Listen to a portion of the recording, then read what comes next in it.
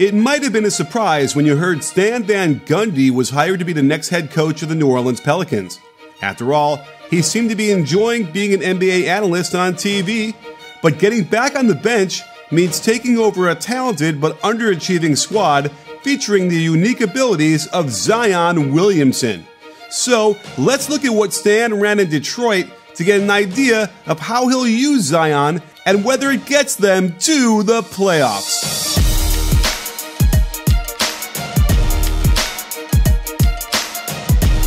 What you'll notice first with Van Gundy's offense is how much of it is run through the high post, and it would be easy to imagine Zion playing the Tobias Harris role here alongside whichever center the Pelicans will have on the roster. This pinch post action will be almost impossible to stop, especially going to Zion's strong left hand.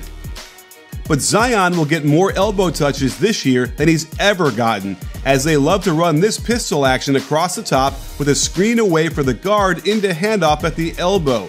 This becomes a pick and roll 15 feet from the hoop, and guys like Lonzo Ball will be tossing lobs to Zion for easy scores all game long.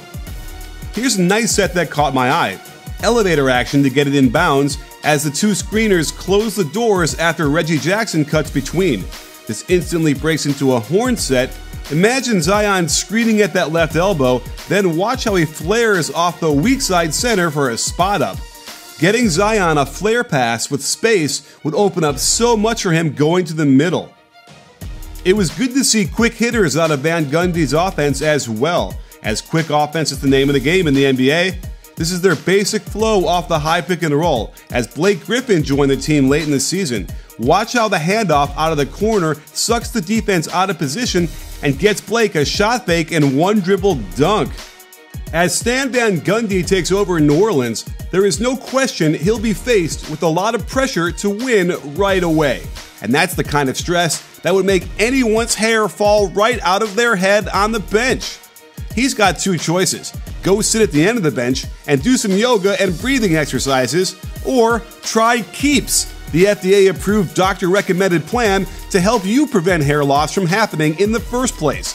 Thanks to Keeps, you can visit a doctor online and get hair loss medication delivered right to your door. 2 out of 3 guys will suffer some sort of male pattern baldness by the time they're 35. The key is to get Keeps while you still have some hair left. It can take up to 4 to 6 months or more to see results, so don't wait. If you're like Coach Van Gundy and noticing that you're losing your hair, do something about it. For a limited time, go to keeps.com/CoachNick or click the link in the description to receive 50% off your first order, so you can save the hair you have, so you can enjoy watching Zion run action out of the high post that much more.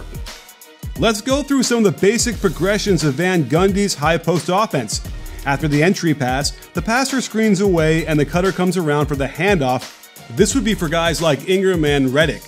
This can also be run to the other side as well, meaning Zion can get the screen and come off that handoff on the left side of the floor for a strong finish. Here's a variation when no split screen is set out top. The high post can then dribble handoff to the strong side of the floor. Expect a lot of lobs from Ball to Zion from this kind of attack.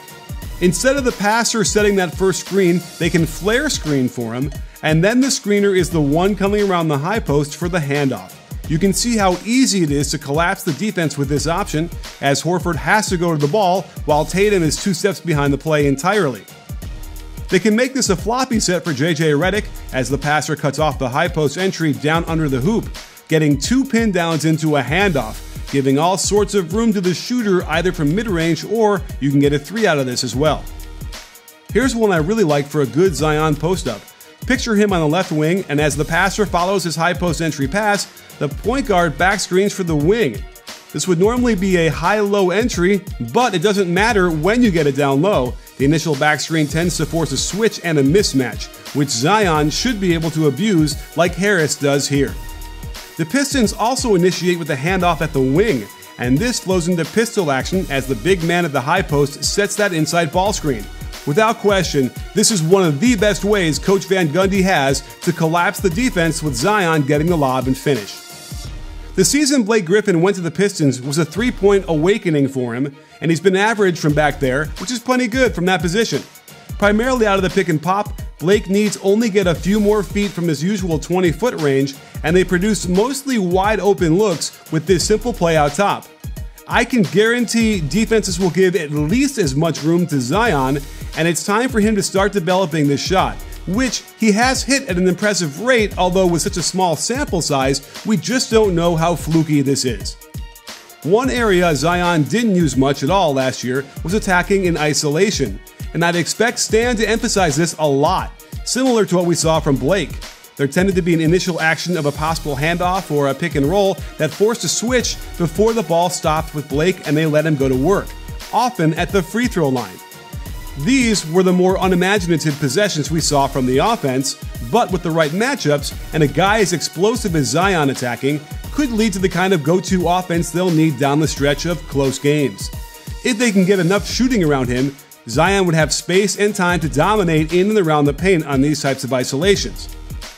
With the trade just announced that Jrue Holiday is going to Milwaukee, and stay tuned for my next video on how Giannis might finally get the title now, it means the Pelicans just lost a standout defender and a lead guard on offense.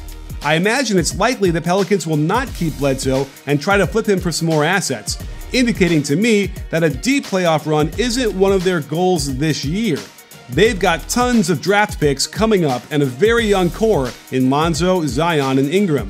This can be the year to get comfortable with each other in a new system and a new coach, so they can fully unleash the team that will compete for titles in 2021. But keep your eye out for how Zion executes his role in this offense.